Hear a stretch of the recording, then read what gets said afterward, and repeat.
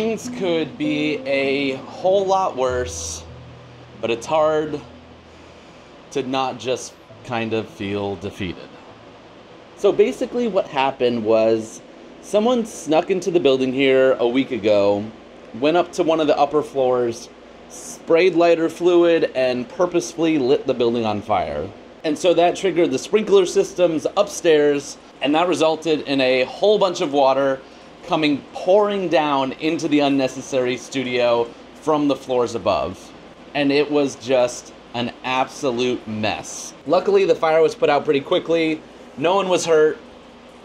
There was just a bunch of really annoying damage. And so where does that put us with the unnecessary studio? I haven't even really tested any of the machinery out. I actually just got power yesterday because all of the water came through the electrical system. We had to replace all the circuits. So that just got done. I'm hoping that most of the equipment is doing okay, but I don't really know. In that video I showed you, the fire department tried to cover up as much as they could when the water was coming down. I wasn't allowed back in the building, so I had zero idea what was actually going on in here. And I feel like this is the only place I can film because there's 20 high-powered fans going off in there. You can probably hear it in the background, and it is just so loud in the studio. We have to rip up and replace a whole bunch of the flooring, which you saw in the entryway there. They're going to be replacing a whole bunch of the lighting where all the water came through. The worst part of it all is they have to replace the ceiling, which just doesn't seem like an easy task. And I have to move all of the stuff that's there in the studio out away into another area so they can get working. But you can also see everything was taken off of the walls here by the fire department, and they ended up putting it under this tarp. I haven't even looked to see what it looks like under here, but hopefully all my camera stuff and all the Arduino components that I had over here is somewhere under here. Well, I guess we might as well just start getting to work.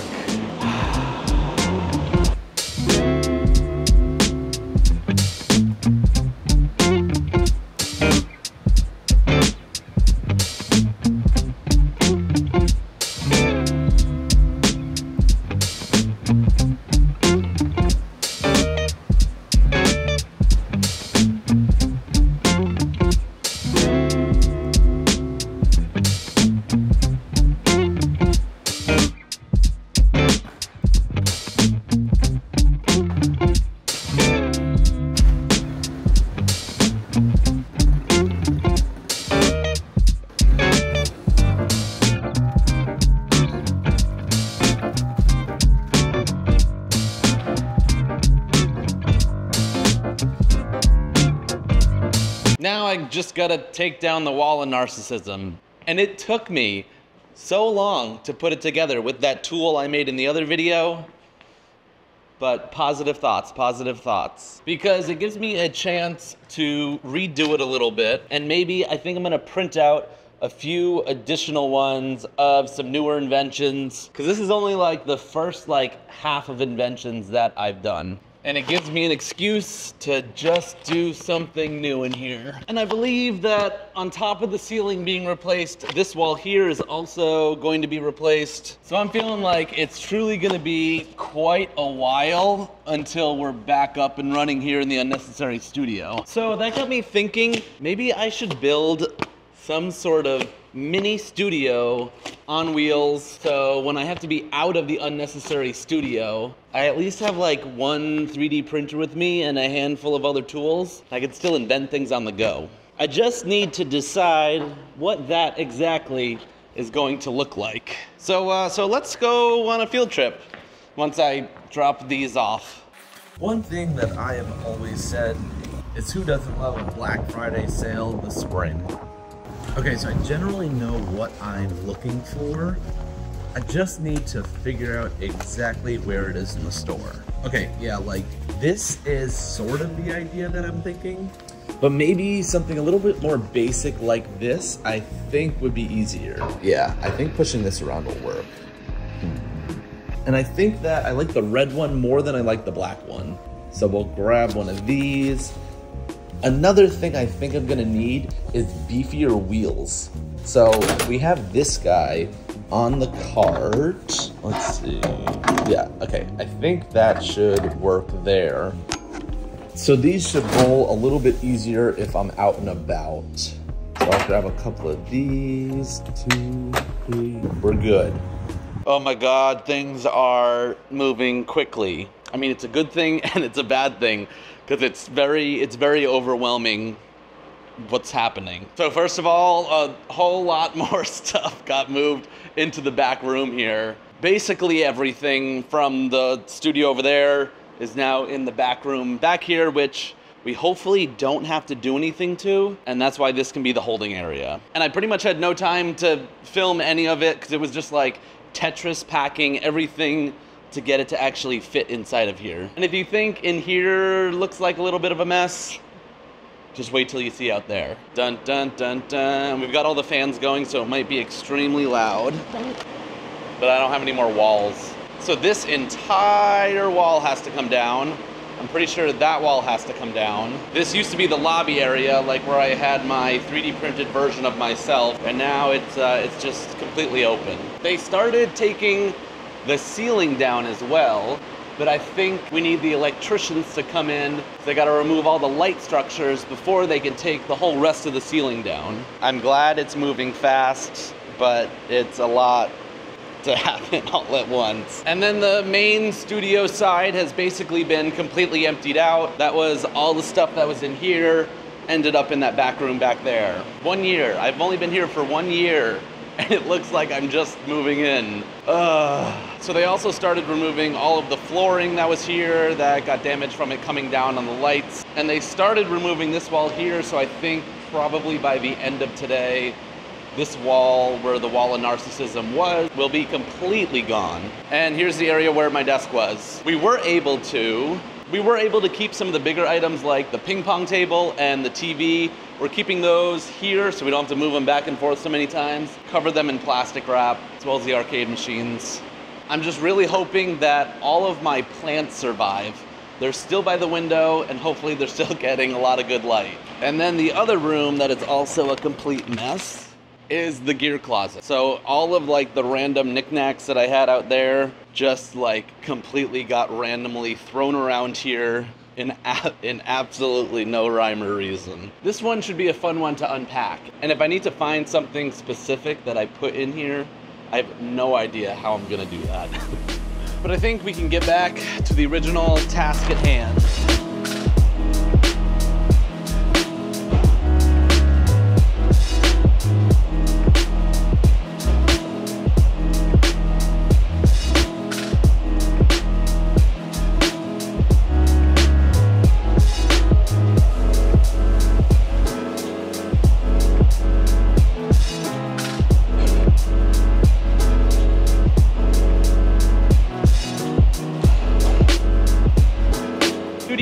Studio on Wheels is definitely coming together, and I have some few initial ideas for what's gonna go on here. We head back into this area. I know that I have a 3D printer still in the box, but the only issue is that I have no idea where it is. It's also a smaller A1 Mini, so it should fit on that cart. I just have to find it. Get this out of here. Bamboo Lab A1 Mini. I think this is going to be the perfect size to fit on that little cart. I mean, look how perfectly tiny this little printer is. It should hopefully fit on that cart. Okay, inside the cart, how well? Oh, it fits. It fits so perfectly. I mean, I think that should pretty much do the trick. It's not really going anywhere. I've got no idea if moving it around while it's printing, if it's still going to be able to like actually 3D print anything. So that's something we're gonna have to test out at some point. And I know you're probably thinking to yourself, Matty, how are you gonna power the 3D printer when you're on the go? You might remember like a month ago or so, I made the bracket for the table that external battery slid onto. Well, we're gonna use that external battery on the cart. And I did luck out from the flooding that I actually had it charging in the back gear room. So it actually should be perfectly safe to use. And it should be fully charged. Going up, 100% battery. Should I put it on the top shelf with it, or should I put it down on the bottom shelf? I think down below is gonna be where it's at. And then the power cord can, I guess, go down here. Maybe it can wrap around so that there's no cables running anywhere. And we can power it on. And we're in business. I've got a feeling that this is gonna be like my jigsaw puzzle coffee table. So I'm gonna like continually build things and add things to it. So let me know down in the comments what type of accessory or tool or something I should build or add to the mobile studio. What should it be?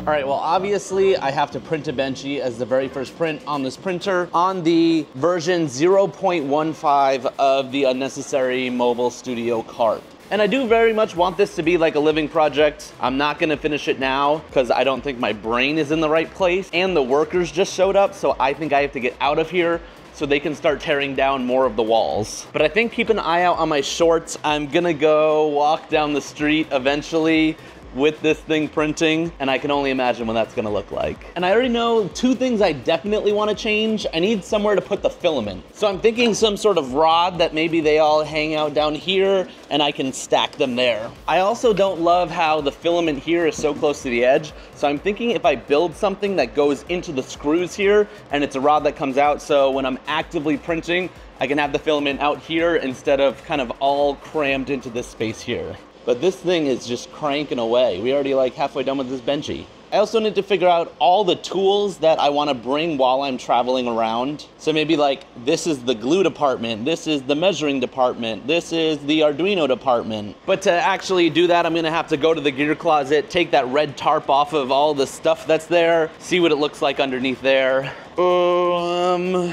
And yeah, this is gonna be a project. Fingers crossed, Unnecessary Studio 2.0 is bigger and better than it was before. So with that, I'm gonna take my mobile studio and head on out of here and maybe go get something done. I don't know.